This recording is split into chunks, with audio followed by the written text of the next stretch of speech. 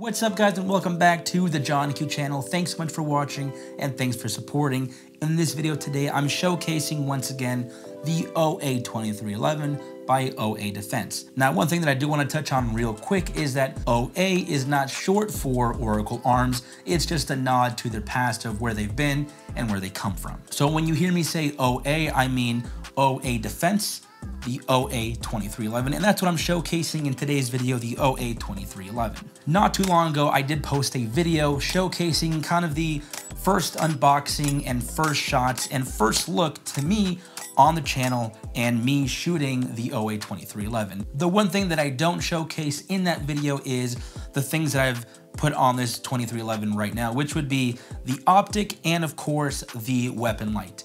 And the optic that I have on here is called the Rock by Gideon Optics. And of course we do have the weapon light that's Surefire X300. And of course we have the Gideon Optics, and I've been running these optics for about three and a half to 4 months now, and nothing but good things. The reticle has not moved, it's not shut off on its own, and it's lasted quite a while. Just a quick plug here, if you like the optics that you see on this channel, or you want to get this optic for yourself, go to GideonOptics.com and use my discount code JQ10 for 10% off your entire order. Now, MSRP price for the OA2311 without the optic and light is about $2,300. And right now I'm partnering with an awesome company to give you guys something like this, where you, the viewer, have a chance to enter and win this OA2311. So if you want a chance to win this OA2311, all you have to do is this: follow these instructions on the screen right now. Once you go to the website, go.getenteredtowin.com/JohnnyQ, fill out the information, and then buy collectible. When you buy collectible, you get a chance to win this OA2311. And every time you purchase a collectible, it's one more entry to try to win this. But like I said, you better hurry because this ends May 31st at 11:59 PST, and later in June, we will announce the winner of the OA2311. Best of luck to anybody who wins this amazing, amazing piece. So, best of luck. One of the things that I do want to harp on with the OA2311 is this: the way it feels in your hands. Now, if you guys know me, you know the channel, and you know my videos, you know that I love all things 2011. But when I first saw this pistol, I fell in love with this platform. Now, it's not a new platform. This derives from the SIG P320 line. And of course, it's compatible with the SIG P320 magazines, which we have here, but of course, it's OA Defense magazines. So if you have those P320 magazines, they will fit in flawlessly. The way that this OA2311, to me, it feels home. For me personally, the way a pistol feels in my hands has to work. Now, you're like, duh, like you have to shoot it. When I'm holding the OA2311, I feel at home. When I go to present, it just feels like it fits like a glove, like it was made for me and my pistol grip. And that could be different for a lot of people. Like, I do like the way Glocks feel, and other people just don't like the feeling of Glocks. And it could be the same with Staccato, it could be the same with SIG, what have you, whatever gun manufacturer you want to put in there.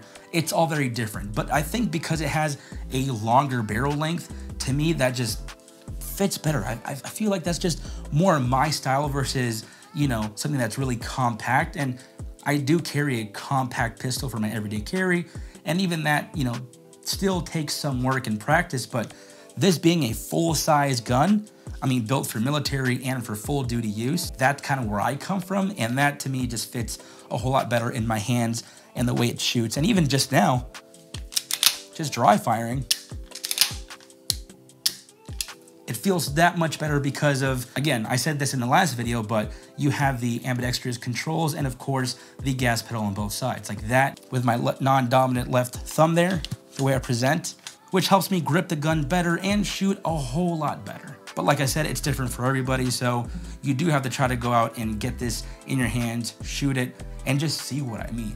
Of course, adding the optic and the weapon light does add weight to it, and you can definitely feel it. I do not have the extended mag, but of course, if you added an extended mag with all the ammo in that mag, it'd be a lot heavier. But overall, it does feel even beefier, especially, and I do talk about this in that video that I posted, the pistol grip is beefy in and of itself, which I'm a big fan of, which kind of marries this 5-inch barrel and this pistol grip together, which make it seem like it's something that the Terminator would use, maybe. Like it feels and looks super tactical. And so I'm a big fan of this setup right here. To be honest, if I was back in law enforcement, I would highly consider this as a top contender to everyday carry as a police officer. I probably wouldn't get the extended magazine approved by the department, but even then, still looks sweet. I love the very big flared magwell.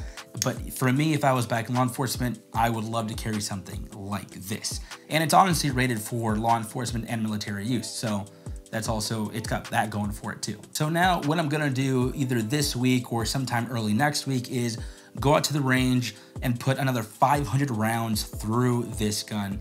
And I'll bring you guys along too, I'll film that. And as of now, there have been no malfunctions, no misfeeds, nothing of the sort.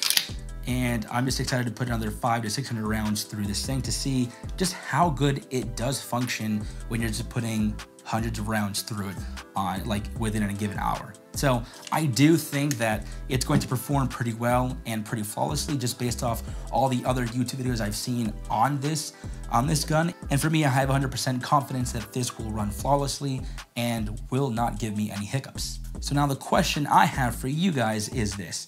If you saw this setup at your local gun shop, would you pick it up for $2,300? I know some people out there might think this is a little too rich or too expensive of a pistol, but once you start getting up there in price with these kinds of pistols, I feel like you start to realize every little thing that these companies are doing to these guns to making them duty ready, military ready, or race ready.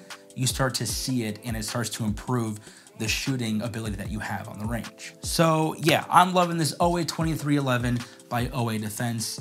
I think it's a freaking awesome race gun, and it feels so good in the hands. It's just big and heavy and girthy, that's what she said, and just feels really good. So let me know what you guys think about it. Would you run this if you had the chance? Would it replace your everyday carry potentially? Some people like big guns like this.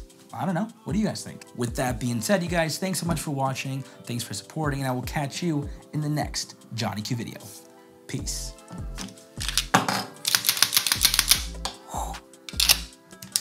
Just feels so good. So good.